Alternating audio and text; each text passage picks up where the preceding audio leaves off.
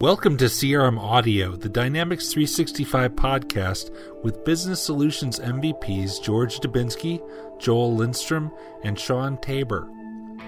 This week we're joined by Tabetha Sheaver, and she's going to talk about a novel approach to change management when deploying Dynamics 365. But first, we wanted to thank our sponsors. This episode is sponsored by KingswaySoft. KingswaySoft is a leading integration solution provider offering software solutions that make data integration affordable and painlessly easy.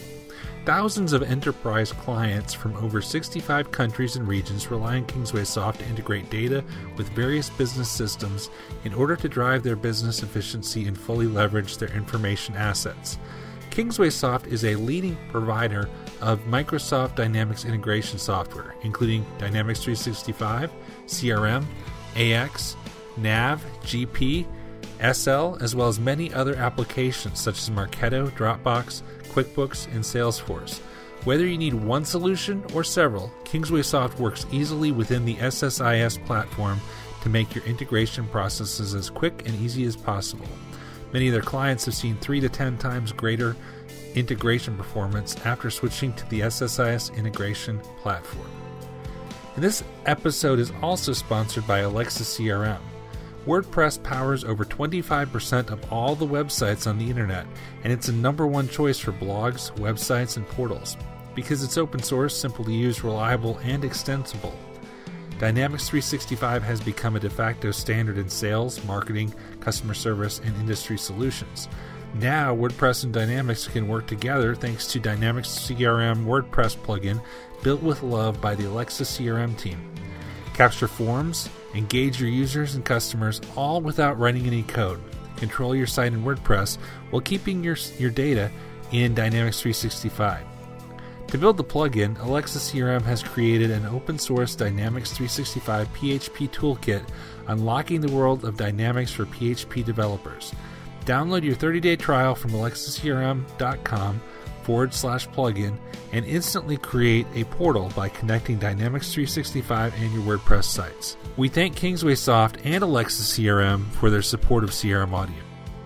Joining us now on CRM Audio is Tabetha Sheaver. Tabetha is the CRM Practice Director with Cloud9 Solutions, and Tabetha is based out of St. Louis. And I had the pleasure of meeting Tabetha at CRM UG Focus a few weeks back, and she had a presentation about change management, specifically the psychology that people go through when they're implementing a system like CRM. A lot of times we talk about technology and CRM Audio, we talk a lot about the tools and all these great toys we have coming down to it, but at least half of the equation I've found is it's a people thing. It's changing. It's moving my cheese, whatever you want to say. So Tabetha, what's your background with change management and changing systems? So I actually started out as a young professional in a sales role with no tool to manage accounts, and so I got interested in CRM. And I really started out as an angry beaver. And I was real mad at the IT community at our company because they just didn't really meet my needs as an end user when I wanted a specific tool. And so this set me on a journey of discovery and to try and see what it would take, to really get the tools that I needed. And what happened along the way is I realized that they just didn't really communicate with me. They didn't tell me why they couldn't meet my needs and provide me a tool or a system that I needed. And so ironically, I ended up on the other side of the table in an IT firm developing CRM systems, and I quickly understood that I shouldn't have been mad at those IT administrators, right? Because they were just doing the best that they could, and implementations are huge, and there's a lot of moving parts and pieces and cost, and so having been on the other side, I really started to have empathy for both sides, and that started my journey. And so I started a lot of research and being a consultant, actually was on site with many large organizations. I've done CRM implementations, I've done records management, records retention projects. And the thing that I've learned through all of them is that it is about the people. At the end of the day, you can build the best system in the whole wide world, but if you don't empower them and if you don't give them the tools that they need, they're not going to use it. And so I really started to look into a system called Prosy, which that involves AdCar, which is taking a look from a change management perspective at, is it because they don't have the ability? Do we need to just put training in place? Do we really just need to have more communication? And even going through that journey, I started to realize that we're dealing with people, and there's actually a psychological component to any change that needs to occur. And so I started studying really the psychology. And in that process, I came across two resources that I find incredibly useful and valuable. One of them was really Simon Sinek's book, The Start with the Why. And I love that he talks that about psychology. The people don't buy from you, or people don't um, engage with you because of the what, they engage with you because of the why. And so I started asking the question, why are we asking people to change? Why are people not using systems? And I in this development and asking this question, a lot of it came down to fear or inadequacy or um, some of it was just, I need the training, but a lot of it was really these really kind of deeper, more psychology kind of based issues. And in my studies, I came across something called the Kubler-Ross change curve, and it's used really for kind of grief counseling. If somebody loses somebody, that you kind of go through this standard set of emotional responses anytime there's going to be a transition or a change in your life. And I started thinking, this is exactly what's going on in any sort of user adoption issue, right? In any sort of technology rollout, you've got people who hear first and foremost, um, hey, we're going to make this change. So in a CRM sense, think of the common situation, right, where you've got a older workforce, and these gentlemen are used to writing their notes about their accounts or their clients on their little notepad or in their Excel document or whatever way it is that they're used to doing. And somebody comes in and says, hey, we're going to make this awesome new system for you that you don't really think you even need necessarily, and you're going to start doing things a new way. Well, their first response is, what? I mean, they go into this shock moment. Have you experienced Yes, that in any of absolutely. your? Oh, absolutely. I've never heard CRM implementations equated with death before, but no, I see your point. Yeah, right, right. And so you're immediately like, okay, I don't know what to do with this. Um, I'm shocked, and then they typically go into denial. So, no, no way, this can't be happening, or disbelief, right? Oh, we've heard this before, right? Your leadership team always has these great ideas. It's never going to really happen. It's not going to come to fruition. This is just another one of those harebrained ideas they have, right? And so this is the denial stage. This is also the stage where you hear things like, well, that system's great for everyone else, but I'm the top earner in the organization, so I'm not going to have to use it, right? You heard that one? Yeah. Yeah, absolutely. Yeah, we've heard all those before. Especially, you're right. The older, the people who are comfortable with the current status quo, and well, the business may have good reasons for bringing the system in. Having the users say, "I'm comfortable with what I do. I don't know what's in it for me." Exactly. And it's ironic that you say that, because what's in it for me is exactly the name of the presentation that I did at Focus. And that's what I think that us as change management specialists and people who are really focusing even on user adoption need to be thinking about is what is in it for them. And so I do have a methodology for getting there. And if you're interested in that, I'll be at Summit in October and doing the what's in it for me, but that's a whole nother segment. So let's get back to the Kubler-Ross change curve. So after denial, after they decide, this isn't for me, I shouldn't have to do this, at some point somebody, either carrot or stick, says, yeah, you are going to do this. And this is typically where people get really frustrated. So um, They've admitted that there's going to have to be a change, and this is where you're going to get that the system doesn't work, this isn't formatted, you don't understand my job, and just a lot of frustration around technology. This is where a lot of the training needs to start happening and to be being done, as frequently as possible in this stage. And then the next stage on the change curve, and I don't know if this is really true because I've never seen anyone go into an all-out state of depression.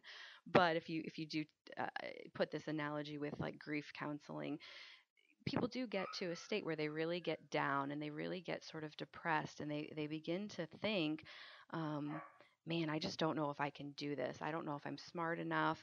And this is where a lot of the self doubt comes into play. And I think in terms of organizations, we don't always address this. There's some sense that we're all adults and we need to be able to handle our own emotional baggage. But the truth of the matter is, we're all people, right? And at the end of the day, that we come to work, and you can't separate whether you feel nervous or worried that you might not be able to accomplish a task that you're getting paid to do. And so, while I don't think people go into all out depression, I do think that there is a kind of a low point on the curve when you're frustrated and you kind of just want to give up. And Do, shortly, go do ahead. you think, Tabitha, that sometimes it's masked in more resentment than depression, especially from maybe high producers who have their own niche way of implementing a process, but the organization as a whole didn't adopt that, step by step. So, Yeah, I've definitely seen that. I think that's a little bit more in the frustration phase, which is just a little bit before that. And I think this is probably where most implementations kind of go awry, right? Is because when those people they have the power, they get that frustration and they get resentful, is when the leadership starts to question. Is this really going to happen? Is this really going to work? mhm, I think the depression part, and I don't even like to call it depression, but the like, oh my gosh, I don't know if I can do this mhm, stage comes after leadership has said, I kind of don't care how great of an earner you are, you're going to do this.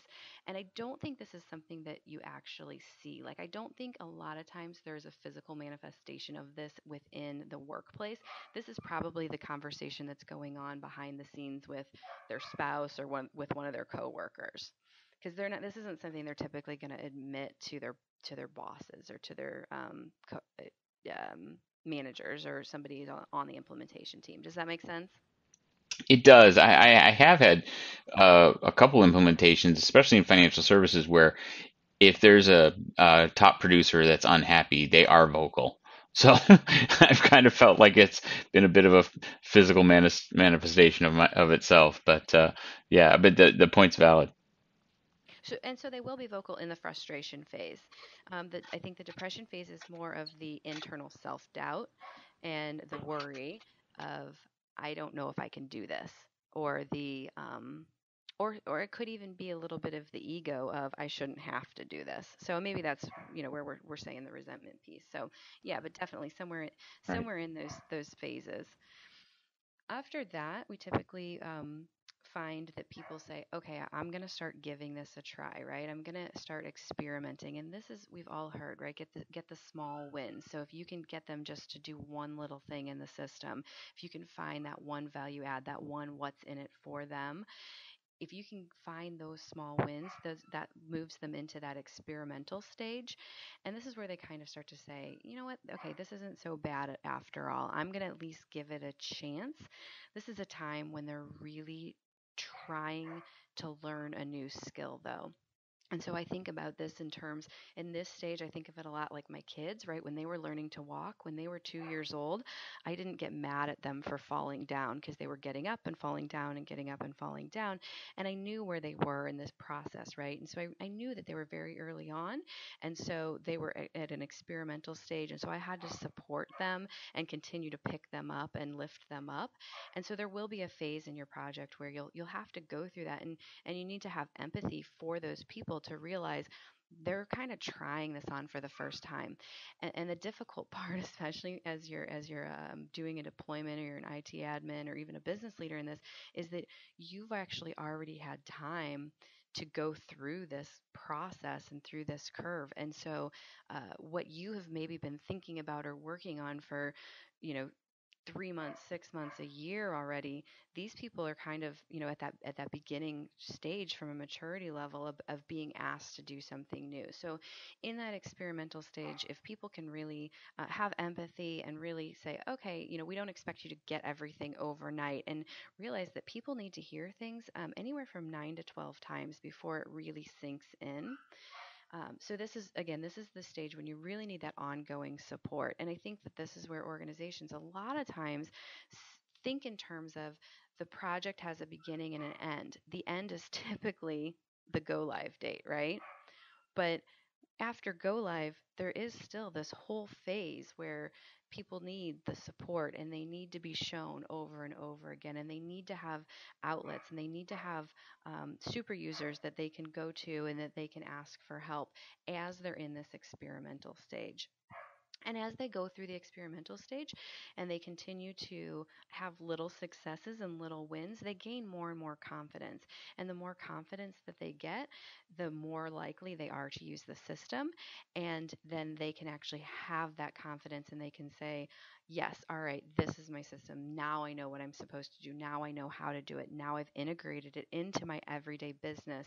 And that is when they really start to become advocates for the project, and they can move into the role of being leaders and super users and things along those lines.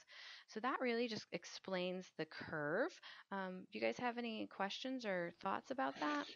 Well, how do you find that in that curve throughout for effective change management, you really need that communication to be consistent throughout all those stages to help get those users and those big stakeholders through that process, right? Absolutely. How do you find the commitment or the additional change management that's needed on an executive level to keep them on message to maintain that message? So, I mean, executives absolutely need to be communicated to just as much as end users do. But I think the thing that you have to think about from a communication standpoint, especially with executives, is that they're very busy, and they have a lot of competing priorities on both their mind share and on their time. So I recommend, from a communication standpoint, on executive communications, that you keep them significantly shorter, but honestly, probably more frequent. And I would also change the method in which you communicate. Executives tend to do better if you have a conversation, or it's verbal, in kind of, or a face-to-face meeting if and when possible, but keep them very, very brief, right? So if you can do change management by doing the good old walkthrough method, where you go and it's have a conversation, give a reminder, you're more likely to get them engaged in training sessions or in email communications that you send out. I get I definitely can see the parallels between the Kubler-Ross and the stages of change management. But I would say, do you have to go through all those stages? Cause I can think of examples where people were scared at the beginning, but then they quickly accepted it. And, by what I would say is, can you mitigate some of those stages with proper communication? So I'll give you an example. A lot of times that grief is really frustration and feeling, I've worked here for 30 years and they aren't listening to me. But if you make them feel like you're listening to them, you involve them earlier in the process, get their input, give them early reviews to soften the blow, you can change them from the grief to the excitement. Absolutely. Absolutely. And that's what change management is all about, right? It's identifying where people are in which stage, and what needs to be communicated to them, and what the message needs to be. And so, I think everybody goes through all the stages, but to your point, I think they go through them very quickly when their basic needs are being met. And so, i- a lot of times, if anybody out there just wants like the simplest answer, a lot of times just putting attention to it and creating the awareness of it is a great first step. So if you can let people know, hey, you are going to be frustrated in this process. We've seen it time and time again. Here's what to expect. Know that that is normal and that is okay, and that there are all these resources here when you do feel frustrated. You are setting yourself up for success. More so than failure, and people sometimes say, oh, I don't want to say that because I don't want to create fear, or I don't want to create the possibility that people are going to talk badly about this project. But if you can proactively mitigate that by saying, hey, here's what to expect, we've seen it time and time again, here are your outlets, it lets people know that you've thought it through, that you're an expert, and that you really do care about where they are, and that you're going to meet them with the tools and techniques that they need in their time of frustration. And then they know where to go, and so they're not having the water cooler conversation. They're going right to the resources that you give them. So that's a great point. Thank you. How can people find more? I mean, do you have any blogs or anything where you write on this topic? Yes, I've actually been doing some blogging on our parent company's website is pa-group.us, and my Twitter handle is @Tabetha, so you're more than welcome to follow me there as well.